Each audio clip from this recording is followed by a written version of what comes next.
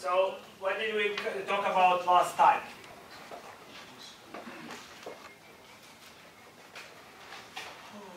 One thing we haven't talked about is that this Wednesday I think I asked you to submit homework.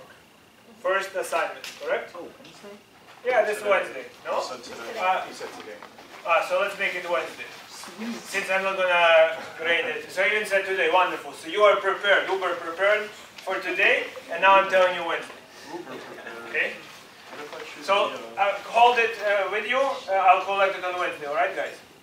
So that was assignment number 1. Another thing you should have done is homework number 1 and compared to my solutions. Okay? So if you're having problem with this, again, try to talk with me. Actually today I had a student that came to meet the student for office hours. So if you email me, I'll try to meet you as well. So anyhow, so what did we talk about last time? So one thing we mentioned is that a set is countable. So A is countably infinite.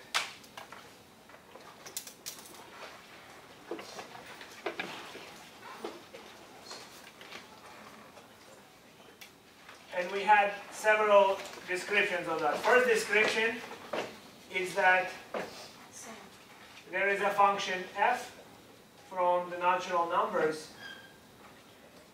to A, and it is 1 to 1 and onto, known as bijective.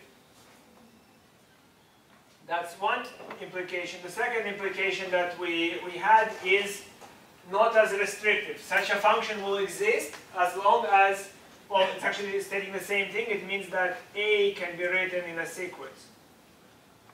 So that would be A1, A2, A3, and that's why we call it countable, is that we can arrange all the elements in A, even though there are infinitely many elements in A, we can arrange them in order. So this is the first, if you use Hilbert Hotel analogy, this guy is in room 1. This guy is in room 2, this guy is in room 3, right? Hilbert Hotel has as many rooms as the natural numbers, as integers. Another thing we noticed then is that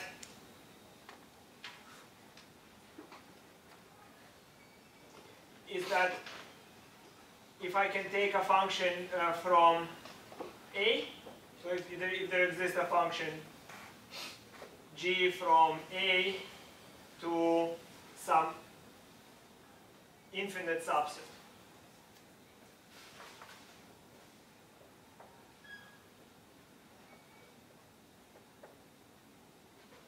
of the natural numbers. Okay, so those are the 3 descriptions that we can use for countable sets. Okay, this is the straightforward definition, but then we'll observe that every subset, every infinite subset of a countable set is itself countable. Okay, so if I can exhibit a one-to-one relationship between A and some infinite subset of the natural numbers, I exhibited a relationship between A and the natural numbers, since that subset is itself countable. Make sense? So where did it help us? We were able to then say that Q is countable. Q is countable. And why was Q countable? Because I can think of Q as equal to Q plus union Q minus and maybe union 0. So this would be a union of at most countable sets, and any countable unit of at most union of at most countable sets must be countable. So how do I know that Q plus is countable? So Q plus, I can think of the numbers in Q plus as arranged in a matrix with repetition. So I can think of it as 1 divided by 1, 1 divided by 2, 1 divided by 3, 1 divided by 4, and onwards. So that would be the first infinite row.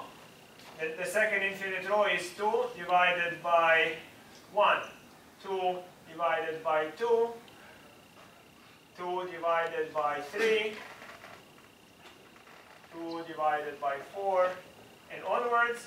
And then I can think of the next is going to be 3 divided by 1, 3 divided by 2, 3 divided by 3, 3 divided by 4, and onwards. And onwards.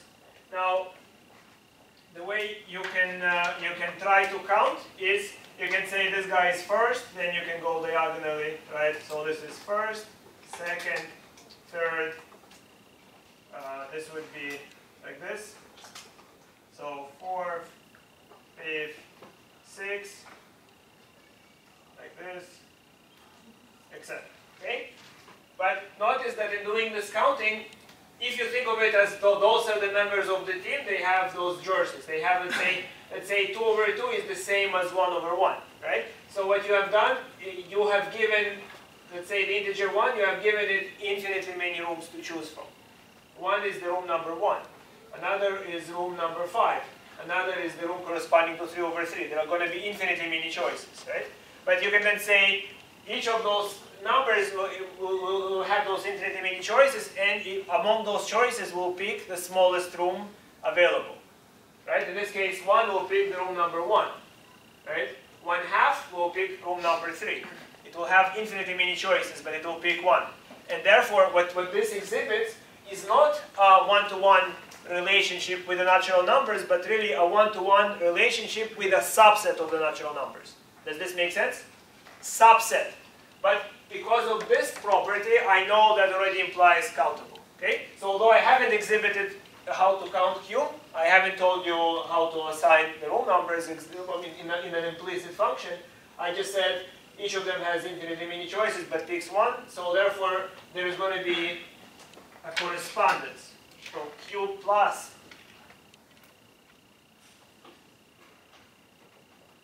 is equivalent to some subset of the natural numbers, which I can represent as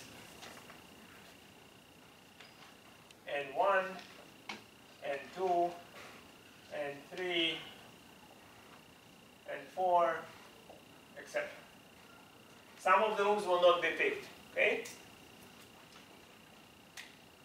Because you see what it means is that when I assign Q plus into those rooms, some rooms remain empty. Okay, but that means that it's equivalent to the natural numbers.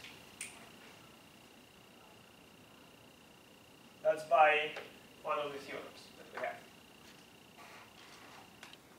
Another thing to keep in mind, so if I have Q plus equivalent to the natural numbers, and then Q minus will be equivalent to the natural numbers, union of countable sets, a countable union to be precise, of countable sets is countable. Yes? Do you understand? Do you see this, right? We showed how to do it. So that tells us that using this procedure, this is countable. And we also learned that the infinity of the natural numbers is the smallest infinity there could be.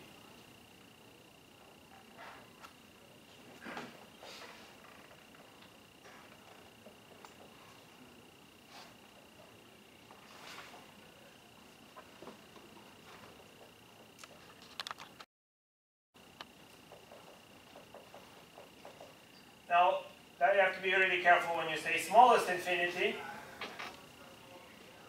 This infinity is usually denoted, so if you say this is the cardinality of the set n, you usually write it as aleph null. Aleph may be for the Hebrew letter aleph, meaning God. Elohim, God, the God, basically the person that considered this mathematics, Cantor, it was religious. So it might be because he associated it with God. Sorry, I don't know if we went over the fact that infinity of the natural numbers is the smallest. Yeah, I'm gonna mention that, right? So I just stated this thing. What do I mean that it's the smallest? Well, take any infinite set. We showed that any infinite set necessarily contains a countable subset. Okay? You see that? Any infinite set contains a countable infinity. So in that sense, it implies that if you have an infinite set, it already is at least countable, maybe more. Okay? But it cannot be less, because if it's infinite, then it will definitely have a countable subset. That's what I mean by smallest in this context. Okay? But what if you have something like, not your natural numbers, but your, sorry, not your factors, but your multiples of 5? Yes. Well, if you just, what do you mean? Integers that are multiple of 5? Natural numbers that are multiples of 5. Okay, so that is what, 5, 25, etc. Right? 5, 10, and whatnot, 5, right? 10, 15, 20. Right. That's a smaller infinity, though. No, it's the same infinity, not smaller, because you can rearrange it. Although it's a subset, right? It is no bigger than the infinity of the natural numbers, as it is a subset. But it is exactly equal to the natural numbers. You can reassign them, and it's exactly equal to the. You can exhibit a bijection between that set and the set of natural numbers. So then your rational numbers are also the same cardinality. Exactly, they're exactly the same cardinality. I didn't say anything else. And we only brushed, I only mentioned in the last 2 minutes of class that there might be bigger infinities. Okay? So as far as you're concerned, maybe it's completely nonsensical, all infinities are countable. Maybe that's the case. Okay? You all are clear on that sense? I mean, all of this can be just justified rigorously, and slowly we do that. But you see, if I have a big set, and from it I take a subset, and that subset is countable, so I see that the big set, it seems, is at least as large as its subset. Right? But the subset, that's the weird thing. The subset, although many of you think the subset is obviously smaller, no. Based on this definition, the subset might be exactly the same size as the full set. As you said, let's say multiples of 2 easier than multiples of 5, right? The set 2, 4, 6, 8, etc. Even numbers, it's a proper subset of the natural numbers. So you might think, oh, it's smaller. No, it is not. I can arrange it in one-to-one onto fashion. In other words, I just divide by 2 and I get back the natural numbers. It is exactly the same size. That's the idea. The natural numbers are exactly as big as any infinite subset of the natural numbers. The only thing that's confusing then is the definition that you said infinity of natural numbers is the smallest infinity, because then you can say infinity of the rational numbers is the smallest infinity. Yes, they are the same. So they are the same infinity. So it's not the smallest. So they are the same and they are the smallest. If you have the smallest infinity, you cannot have infinity smaller than the natural numbers. If it's infinity, there will be a subset of the natural numbers. Okay. Well, maybe when we go and talk about Bernstein's theorem, those ideas will be more rigorously understood. Okay. But intuitively, here's what I'm saying again. Intuitively. If I have a big set and I take a proper subset of it, the proper subset, it should be weird if it's larger. Do you agree? Let's say if I have a bag and out of it I take some subset, not all the elements, but only part of the elements I have in the bag, the cardinality should not be bigger. That seems intuitive, right? It could be the same. That's the unintuitive part. It could be the same. Okay? So. Finally, would you mind if I erase this, Olga? So now, we are going to try to establish bigger infinities, that they do exist.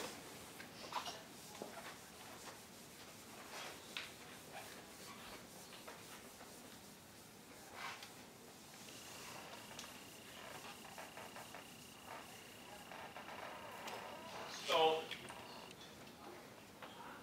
not all infinities.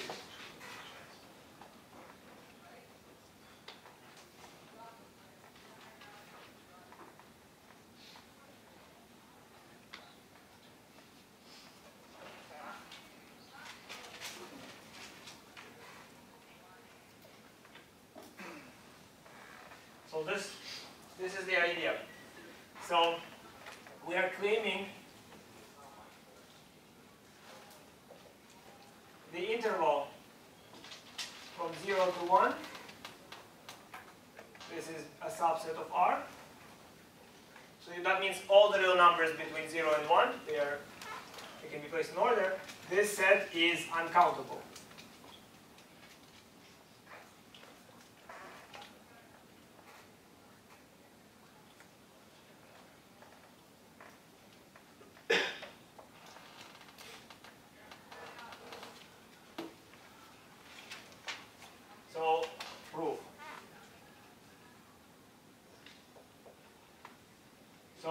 important aspect of the proof is that if x is an element of 0, 1,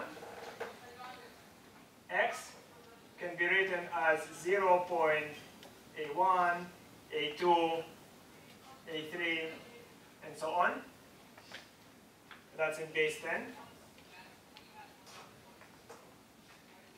I can use any other base, but I'll use base 10.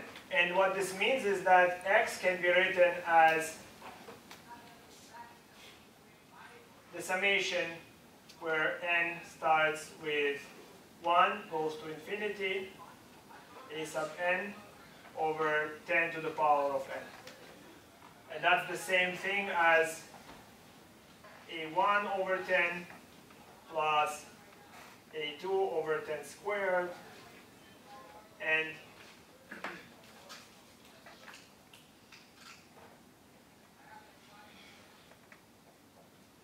so on.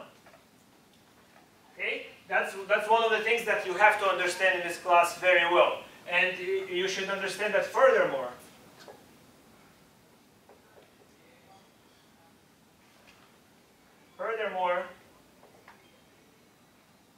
If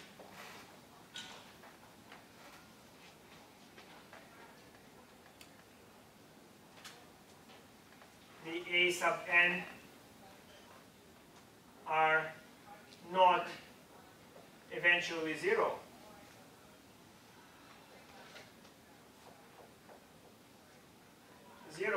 this representation is unique.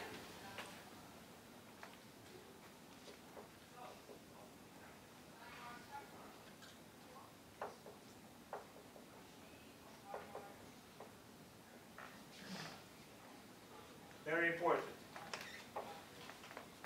That was part of homework 1 that you don't have to hand in. You should really try to verify that you can justify this argument. So what do I mean by that? Here is what I mean by that. So if I take 0.5, right, 0.5 means that after a sub 1 being 5, all the remaining numbers are 0. Okay? This is 1/2.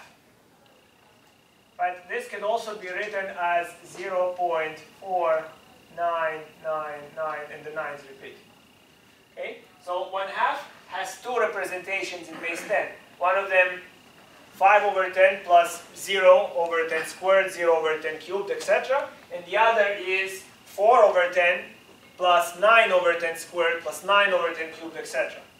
The infinite representation is unique. There is only one infinite representation. And some numbers do have finite representations. Okay? 1/3 doesn't. 1/3 is only 0.33333. It only has one representation, the infinite one. It doesn't have any other in base 10. But 1/4 does. 0.25 is the finite. 0.249999 is the infinite one. The infinite representation is always unique. Okay? So then what Cantor does, he goes about, so what does it mean that this set is not countable? Think about it, right? He was German, and Germans are really good at bureaucracy, excellent bureaucrats. They are very good in, at putting people in lines and making them go where they have to go. Yes?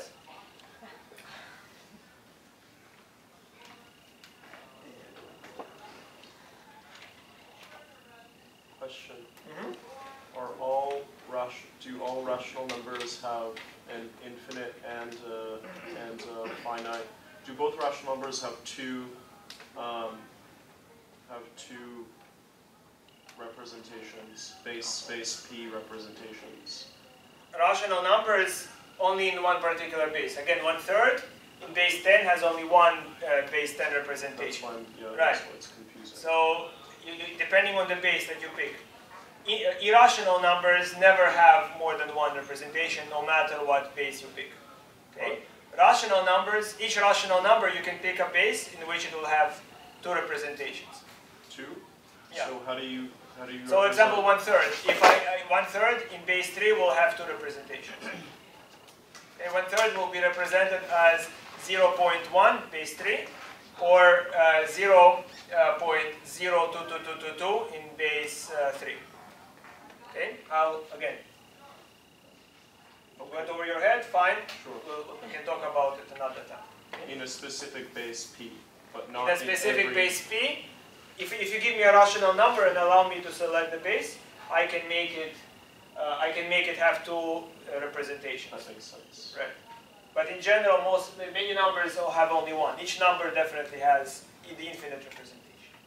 Okay, so now you understand what countable means. My analogy would be then the DMV. Okay, so you have a very efficiently running DMV, but you have an influx of citizens, infinitely many citizens. Now, what does it mean that the number of citizens is countable? It means that there is some procedure by which I can arrange them in a queue line, where one individual is first, another is second, another is third. Each of them has a ticket, and the ticket has a number that tells him where in line he stands. It could be that you are standing the billionth person, the trillionth person in line, but you are standing in line. Uncountable infinity is like it's worse than a Soviet, a Soviet queue line to the supermarket. Well, there was no supermarket, there were some other things. Venezuela, if you take it, right? So that means that there would always be some poor sap running around, trying to find his place in line, but he can never do that. And it's not the fault of the administration. The administration is powerless to do anything about it. No matter how the arrangement is done, it's impossible to put everybody in a queue line. Do you understand? That is what it means, viscerally, when you're saying that a set is uncountable. It is impossible to put things in order. If you like the Hilbert hotel analogy, it's impossible to assign one individual to one integer numbered hotel room. So how did Cantor try to prove it? Here you go. So I'm going to first write the abstract explanation, and then I'm going to give you some numbers for you to understand how that works. All right? So suppose to the contrary that you were able to make such an arrangement.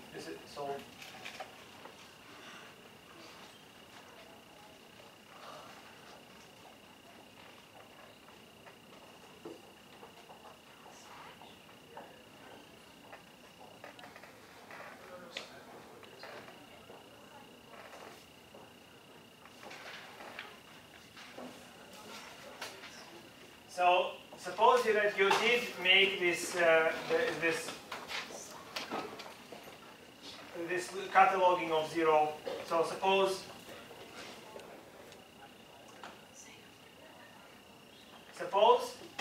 that the interval 0, 1 is countable.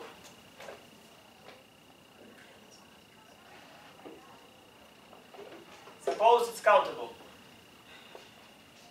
Then there was a listing. So I can list 0, 1, all its elements. So I can say the first element was written in infinite decimal expansion as 0 point x1, 1, x2, 2, x1, 2, x1, 3, x1, 4, and onwards. The expansion is infinite, okay? So what I mean by that is, again, somebody somehow was able to place everybody in line. So this guy, whatever he might be, he is the first in line, okay? So some other guy, whatever he might be, he is the second in line. So you see the first index means that he's first in line. So that would be 0 point x21, x22, x23, x24, etc. Those are the unique infinite representations in base 10 for the numbers in 0, 1. So 3, we have 0 point x31, x32, x33, x34, and onwards. And let's maybe write one more. That's 0 point x41, x42, x43, x, 4, 4, and onwards. And this, of course, this list goes on. Here is what's important in the list. So why is it called diagonalization? I'm going to select the diagonal where integers, the index of the x and the place are the same, right? So I'm going to select the first digit in the first number in the listing, the second digit in the second number of the listing, the third digit in the third listing, the fourth. You see, that's why you have the diagonal. 1, 1, 2, 2, 3, 3, 4, 4. That's where the diagonalization argument refers to. So then what I'm going to say is I'm going to produce a number y. So from this you take y to equal 0.y1, y2, y3, y4, and onwards. Okay? So where I would say that y sub n is going to be equal to, it's going to be equal to say 2 if x and n is not equal to 2, and it's going to be equal to, let's say, 3 if x and n is 3. Okay? So let me just give you an example. It has to be done abstractly, otherwise the argument doesn't work. But in an example, suppose that somebody tried to arrange, so suppose that the first number was 0.3578, etc. And the second number was 0.029, etc. The third number was 0.5050,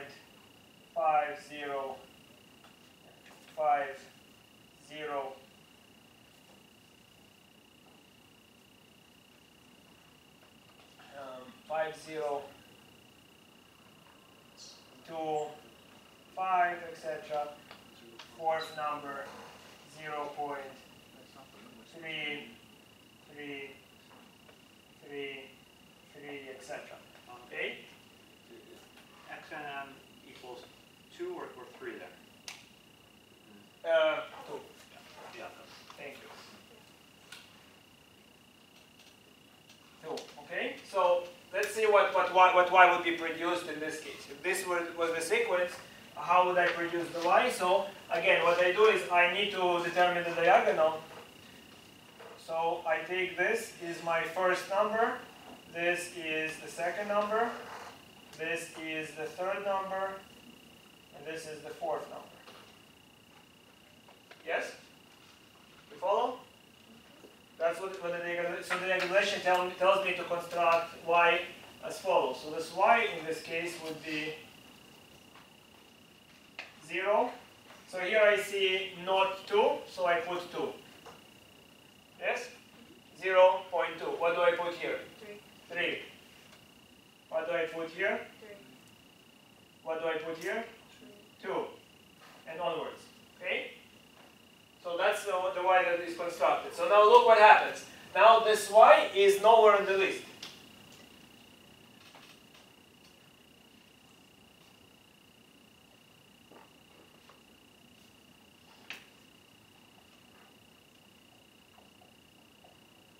How do I know it's nowhere on the list? Well, let's first look at this number example. Could this y be the first number on the list? It cannot, right? Because the first digit of the first number on the list is 3.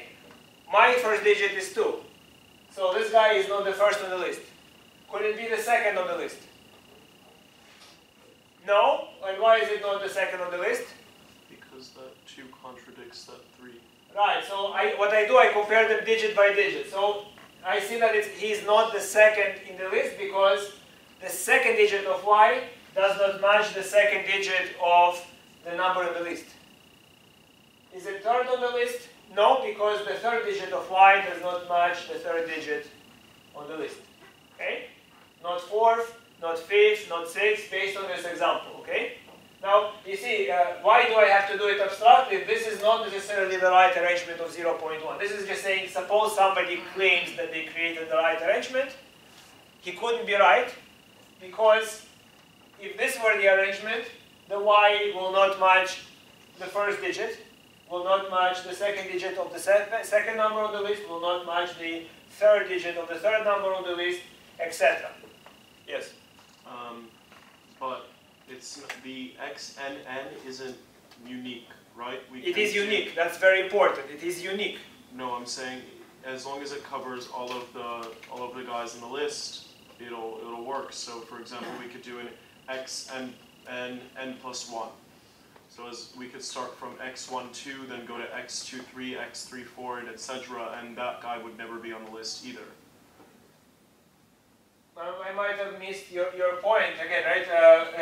There might be many ways of comparing whether a number is on the list or not, so I'm using a very quick comparison. That's what I'm saying. And n is the simplest one. I'm not sure about simplest. It's just we see it's pretty neat, right? I know how to compare, and I don't need to look through some arbitrary numbers, right? I could have done some other procedure. That's what I'm this saying. clearly is a procedure that works. Other procedures obviously are possible. Yeah. Well, I mean, I should say it seems very natural that the other procedures they could exist.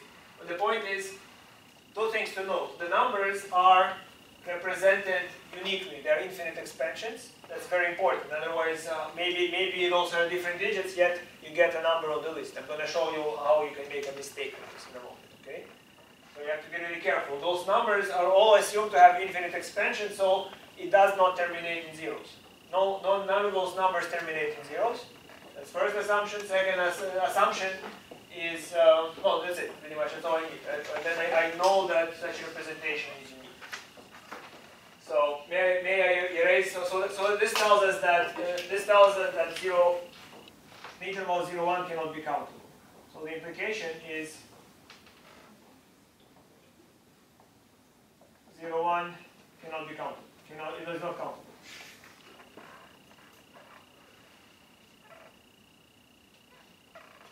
I'll put y. Do you understand why? Countable is equivalent with arranging in a queue line, arranging in a sequence. 0, 1 cannot be arranged in a sequence based on this argument.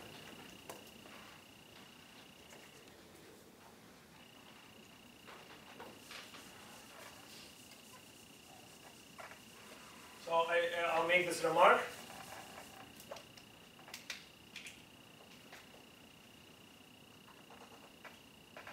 By the way, Remark is a really good author, wrote Diagonalization, 3 comrades. Everybody should read the book. Another best book.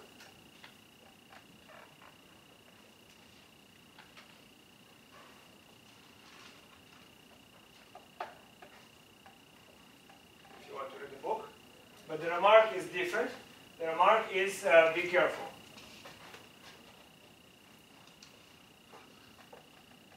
Now, why should you be careful? So suppose I do a similar procedure, and I have a different. Notice in this procedure I used the digit 2 and 3. Okay. So be careful. Yeah, so suppose that I have the list. My list is something like 0.4. 1, 3, 7, I don't know what goes on. Second is 0.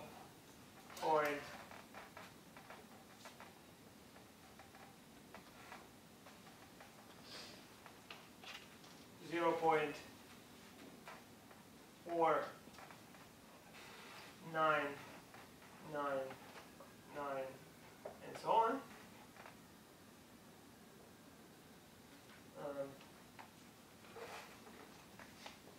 number is 0.56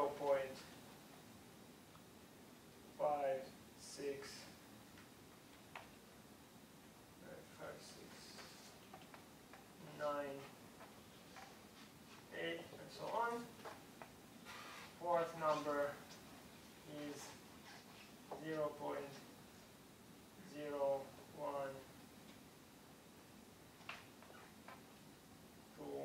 and so on. And now I'm gonna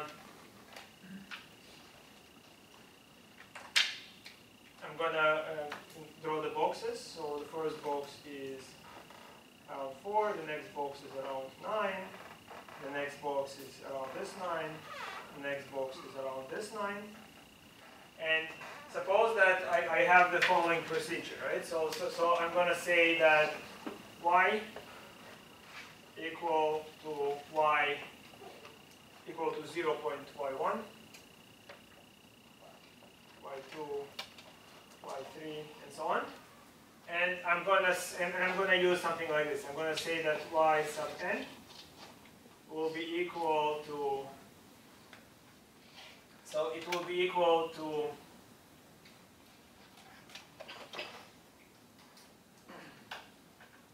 let's say 0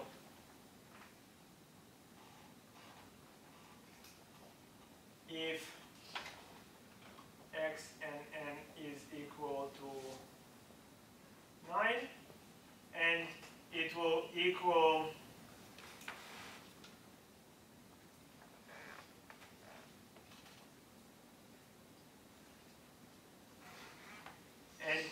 equal to 5 if x and n isn't 9. Okay? Now what happens in that case? So what we have is y will then equal to 0 point. So the first number is not equal to 9. So I replace it by 5. Right? On the other hand, the next number is equal to 9. So then I put 0 here. The next number is 9, so I put 0 here, and so on. I have zeros. Right? So 1, 2, 3, 4, 1, 2, 3, 4, and so on. Okay? Now look what happens. This number is actually the same as the one that I had at 2. See, 0.499 is the same as 0.500. Okay. Now, one danger is you have to be careful. You should probably avoid swapping digits like 9. Avoid the digit 9. Avoid the digit 0. If you avoid, that's in base 10. Okay. Avoid the extreme digits. Avoid the smallest digit. Avoid the biggest digit, and you'll be fine. But that's assuming that every other n term is a 9. Well, yes, that's what I'm saying, right? What I'm showing is that this procedure, if you're not careful, will not necessarily lead to a number not on the list. Right? Yes, I am assuming that all the others in the diagonal, all the others will be 9.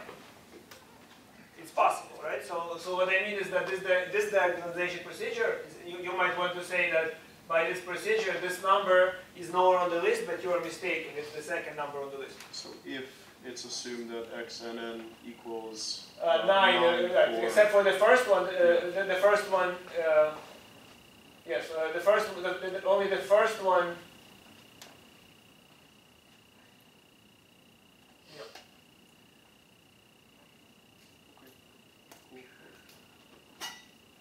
You should assume that you can't converge, so if 2 is going to be 0.49999 all the way, it will eventually converge to 0.5. Yes. And you already gave that assumption that it does not converge. No, I didn't speak about, of course, this converges. This number is 1/2. This number is 1/2, and so is this number in base 10. Okay? What I just wanted to show, why should you be careful, is that you can produce incorrect, you can get to an incorrect conclusion if you are not careful with this argument. That's all I wanted to say. You follow me? Good? Yep. So what about like if I take the sum from 1 to infinity of 1/10 to the n, right? Okay. And that would be like the first element, and then I add 1 over 10 to the infinity. That'll be the next limit forever.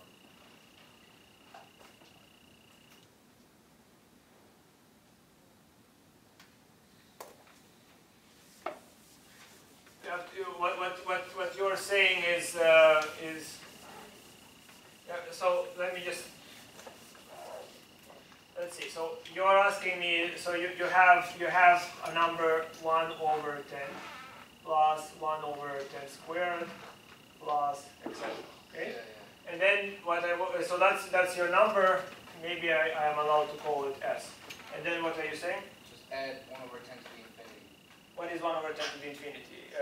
That makes no sense. Well, those are positive integers. If you say 1 over 10 to this symbol from calculus only means growth without bounds. So this is really identical when you say limit as n goes to infinity of 1 over 10 to the n, but that will be just 0. If you mean, but this symbol is meaningless in our language. Okay, this is only when you talk this thing. It's growth without bound.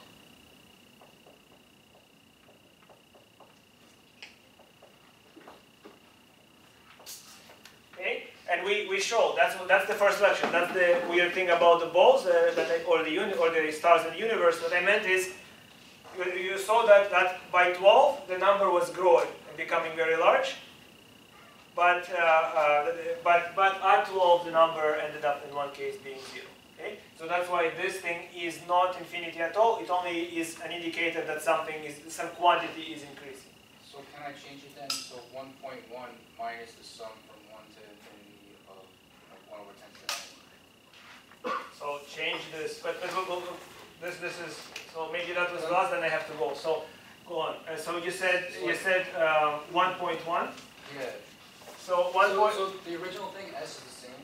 S is the same, okay, so it is 0.1 bar, and what's the And then other? it's just like 1.1 minus the sum. 1.1 minus The sum from n equals 0 to infinity of what? of 1 over 10 to the n. So 1.1 minus 0.1 bar. That's what you do. So what is this? This is the same as 1.09 bar minus 0.1 bar. No, what am I saying?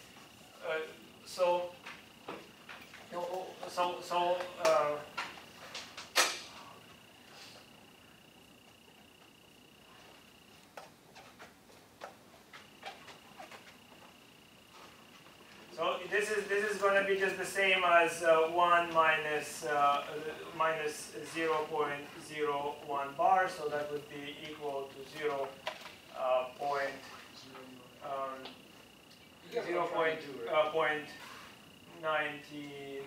right? If I'm not, yeah, right? I'm just trying to figure out a way to add 1 over 10 to the n. 0.1, but put the infinite zeros with the 1 at the end, right? If you could represent that somehow. There is no end. If you have infinitely many zeros, then what do you mean the end? You go. It's not in the 5th place, not in the 6th. There are some ideas like that, but a little beyond what we talk in this class. Then you have to be careful. What do you mean at the end? I have to go on, guys. If you have more questions about things like that, I have to talk later.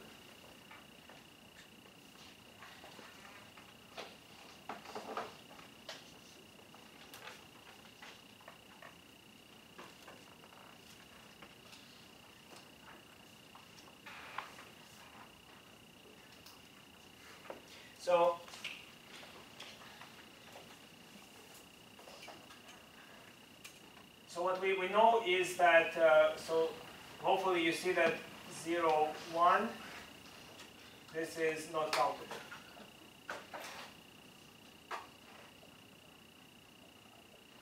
And that the implication is that R is not countable.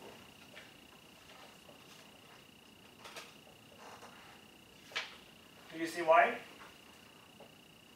Very simply, if R were countable, every infinite subset would have been. but 0.01 isn't. So notice that R can be written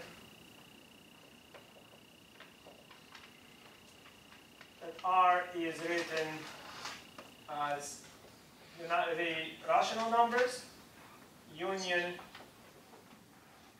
whatever else is in R that is not rational, that is the irrational numbers, right? And the implication is that this is not countable as well.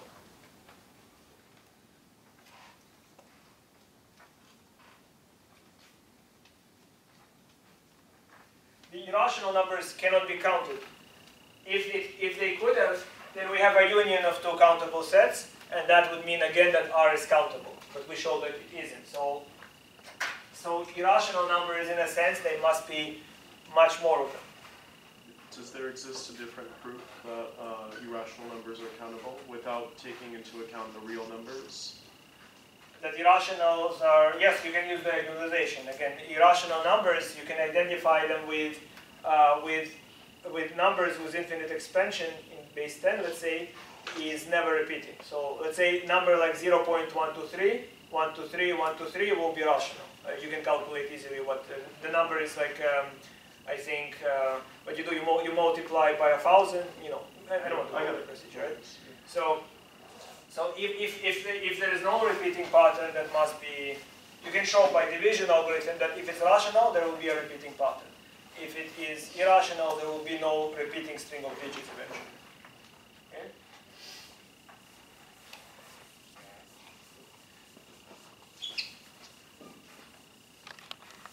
You have to be careful. Maybe diagonalization, you have to be careful in applying it, because in that case, how do you know you would produce a new number, but maybe you produce a rational number? Who knows, right? So this is the easiest path I can think of.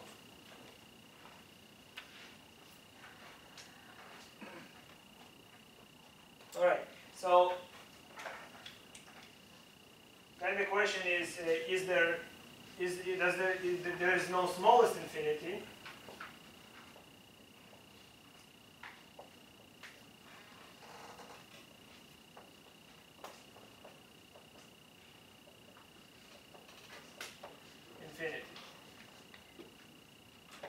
Is there a largest?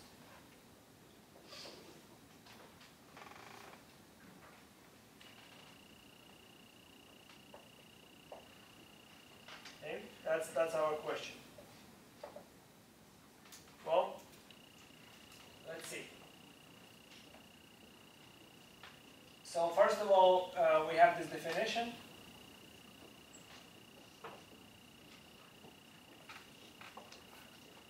And the definition is that given a set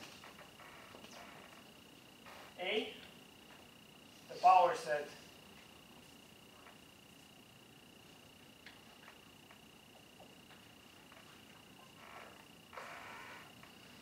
E of A is the collection of all subsets.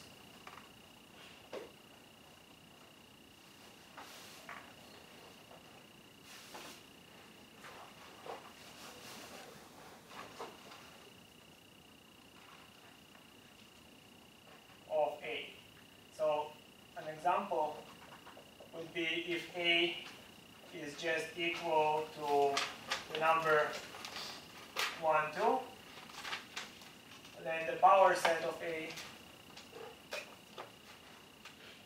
would be a collection of subsets that would be the empty set, the singleton 1, the singleton 2, and 1, 2. Yes? So, in a way, if I only had 2 students in the class, the power set are all the possibilities of how many students would show up. So it could be that nobody shows up, only student number 1, or student number 2, or all of them show up. Okay, so the power set is the set of all possibilities. It can be also identified with all possible attendance rosters. In other words, assign each element either 0 or 1. So in a way that would be 2 to the power. Okay? Notice that this was the size here. The size of A was 2. The size of the power set of A is 2 squared. Right? So with finite, with the finite case, it's pretty clear that the power set is bigger than the set A. So, is it still true in the infinite case?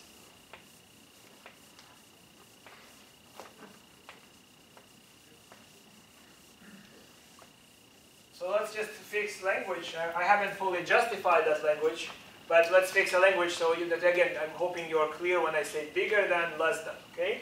So we would say this. We would say that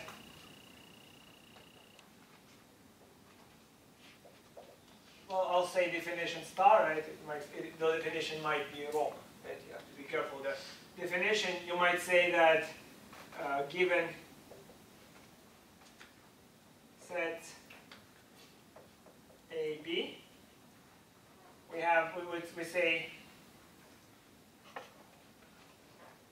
say that the cardinality of A is less than or equal than the cardinality of B if there exists a function f from A to B. Now tell me what that function is.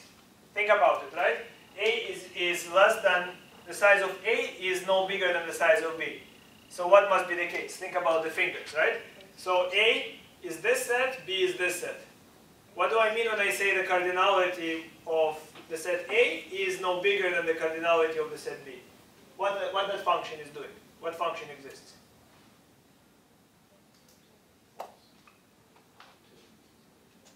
What was that function that I showed?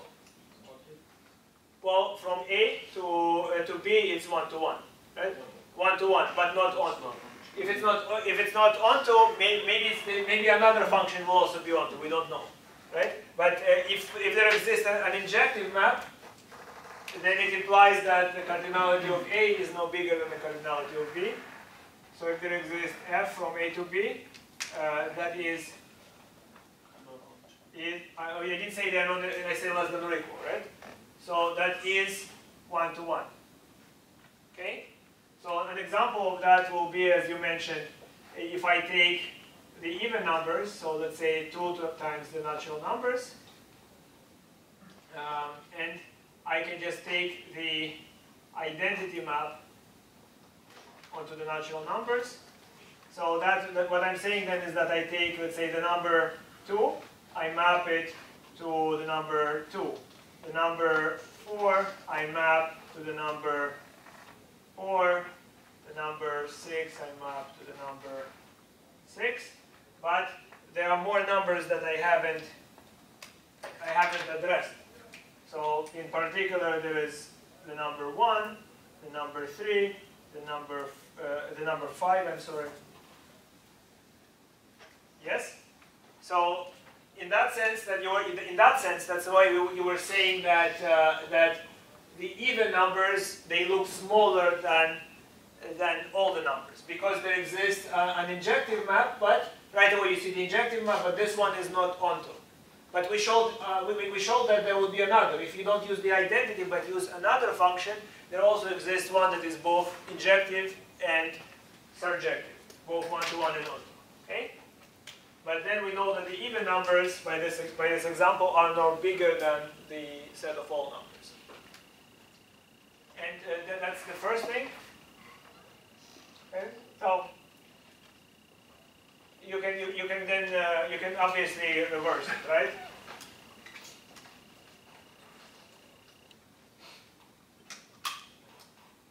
So equivalently, you might say, so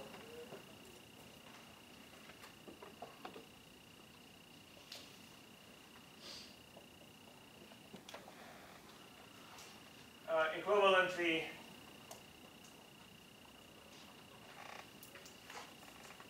or let's say this has 1. Let me say now this has 2. I would say that the size of A is strictly less than the size of B if no map F from A to B is onto. So if it's impossible to be onto, then you cannot have intuitively, right? Intuitively, I can take those 3 fingers, I can map them to 2 fingers, or at the very best I can map it to 3 fingers, or to those 3 fingers, but I can never find one that is mapping to all the fingers. Okay? So if it's impossible to find that the map is onto, then I would say that the cardinality of the set B is bigger. Okay? So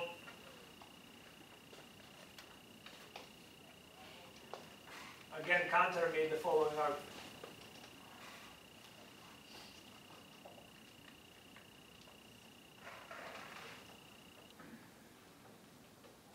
No map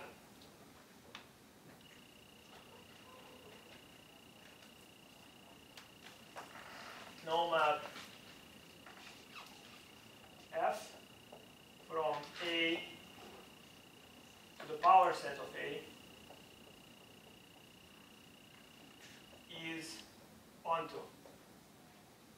And that implies that the cardinality of A is always less than the cardinality of the power set of A, even if A is infinite. Okay? So this argument, you might not need it if you have a finite set, but it's not obvious in case A is infinite. Okay. So I will begin by trying to explain how we thought about it and, with an example. The example is useless actually, but hopefully it helps you see the situation in the infinite case. Okay? So first, intuition.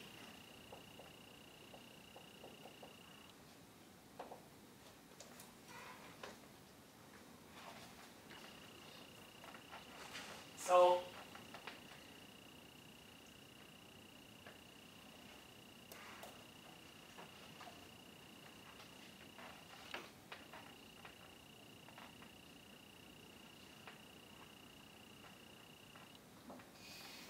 given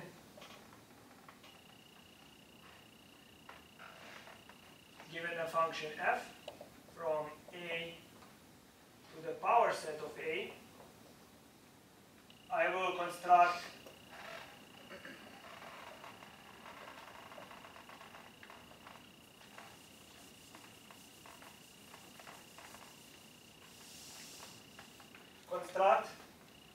the set S sub f, which is going to be the following.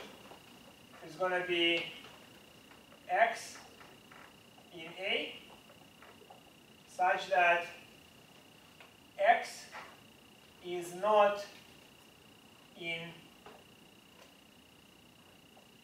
f of x. Okay? Now you see that what happens here is that the function takes an element of the set A to a subset of A. That's what this means. Okay? So let me try to explain what this means. What this means with simple analogy. So suppose that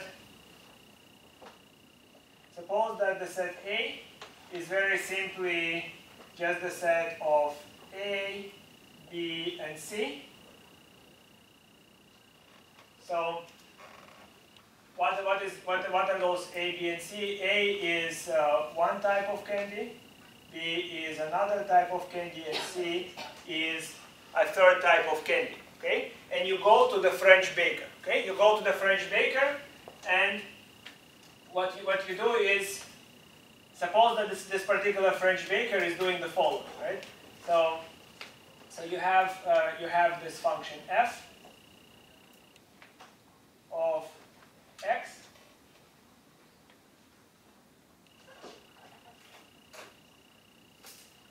So what you do is when you come to the baker store, you're gonna point to a candy, okay? And when you point to a candy, you don't speak French. I know you do, but I don't, and that caused a lot of problems.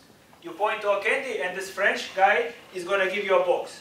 Now this box might contain the candy that you like, or it might not, okay? So let's say this F is for Frenchman, right? So this Frenchman, how does he react to you pointing at X? So suppose that he gives you a box. So the box that he gives you is going to be the box A B. If X is equal to A, okay? In other words, you pointed at A. He gave you a box that contains the candy A and the candy B.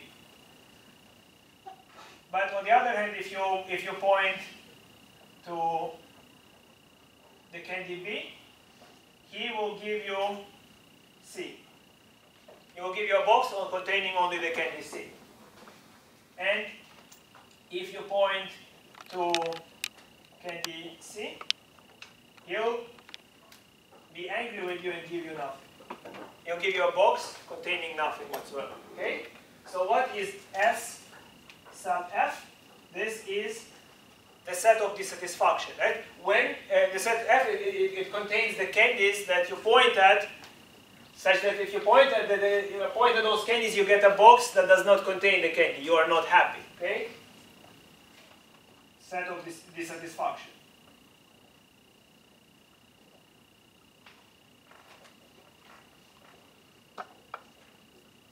You see what it is, right? It is really the ones that you point at that you don't get. So what is that set in this case? Okay, could you tell me what belongs in that set? Well, I can start with A, right? If I point at A, am I going to get it in my box? So I look at A, and I look at F of A. F of A is the box I get. So it is inside, agreed?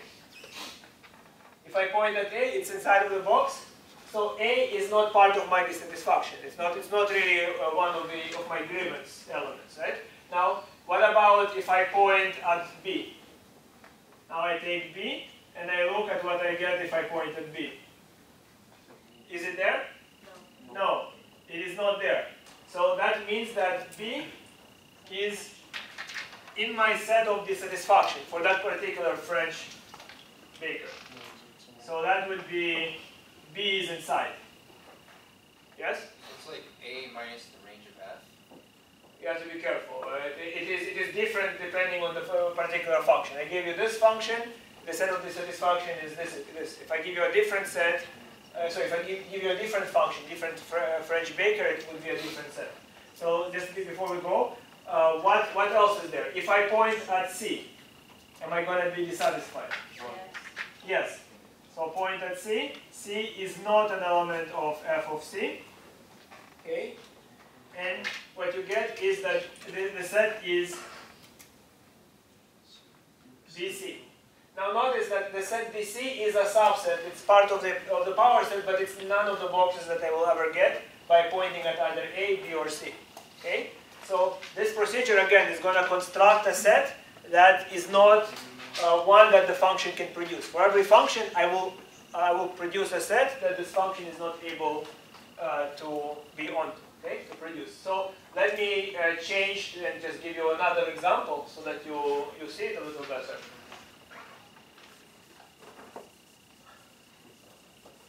Okay. So let's change the function. So let's now have the following function. So let's suppose that again we have the same set A, and you have the function from, it's G, it's a different baker. It's a function from A to the power set of A. And this time you're going to construct the set. So here is what happens. So you have G of X. G of X is the box that you're getting when you point to candy X. So it's going to be the set A if X is A. It's going to be the set A, B, if X is equal to B, and it's going to be B, C, if X is equal to C. So calculate, tell me what is S sub G. What is the set of dissatisfaction in this case? What is in it? Hmm? What can you say about this baker? On est content, on est en Yes. You might try to say that if you go to Paris with me, you'll have to help me. I once was stuck for 3 hours, or actually to be precise, 1.5, I think. Right? 1.5 hours in a French toilet, my brother will attest, right? I was stuck because the door was locked, it was reinforced with metal, and I couldn't get out. I was thinking, I was just screaming for help, right? And I thought, they are taking their break. Oh, Jean-Jacques, do I hear something? I think ignore it. Life is too short. Let's enjoy our 3-hour break. Right? Right. So I had quite a lot of interesting experiences in Paris. What I meant to say is you're very happy, so the satisfaction. Yeah. Oh, you said content. Yes. Content, well, Content. Right. This is an excellent baker because the set of dissatisfaction is the empty set, right? You point at A, you will get A in your meal, in your box. You point at B, you get it, right? You point at C, you don't get onion soup, right? Or okay, so you understand? But notice the empty set is not one. It's still an element of the power set, but not one that I can build, not one that I can produce. Do you understand? So in the finite example, again, it's not really important. But let me try to, do I have time to go through the argument? 4 minutes. 4 minutes. I'll do my best to rush through it and then see, right? See if you get. So here is the argument.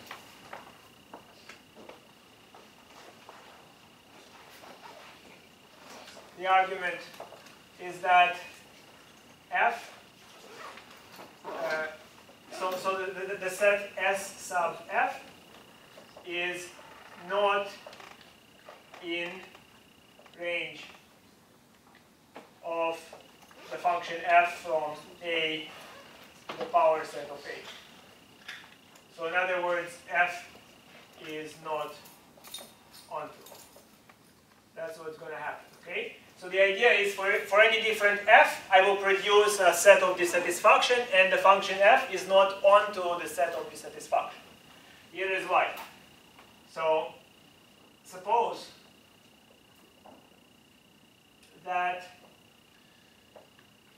SF is in range. In other words, I can produce it. That means that there exists a y belonging to A, such that f of y is equal to the set S sub f. Okay? So there exists a candy that I will point at, and it will give me the candies of the set of dissatisfaction. Okay? It was not true in this example. Notice there was only A, B, C, so I had to only check finitely many cases, and this set is, I can never get this box from this baker. So if you have this, so then you go as follows. So you can say that they must contain, they are sets. They must contain the same candies, or the same elements of A. So one thing I can say, if y is an element of f of y, by definition, y is not an element of S sub f. S sub f was defined as the things that are not inside of the box that when you point it, right? So if I say, okay, if y produces it, let's see what happens if I point at y. For those sets to be the same, y must be in the box. But if it's in the box, by definition, it's not in the set of dissatisfaction. So that doesn't work. On the other hand, is if y isn't an element of f of y, by definition, y is an element of the set of dissatisfaction. So there is no way that they have the same number of elements, or the same, don't forget about number, the same elements, because in the very least they differ by this one y. This one y cannot be in both sets. It's in one or the other. Okay? And either y is or isn't. In both cases, those sets cannot both contain y, or cannot both not contain y. And that's the argument, you understand? So no map is onto. That tells you that If you take the power set, you produce a bigger infinity. Now you can make recursion. You can take the power set of the power set, you'll produce a bigger infinity. What this is saying is that there is no biggest infinity. For every one that you have, you can produce a set of higher cardinality, of infinity that is much bigger. That will be enough for today. Bring the homework on Wednesday. Goodbye. Merci beaucoup. Bitte sehr.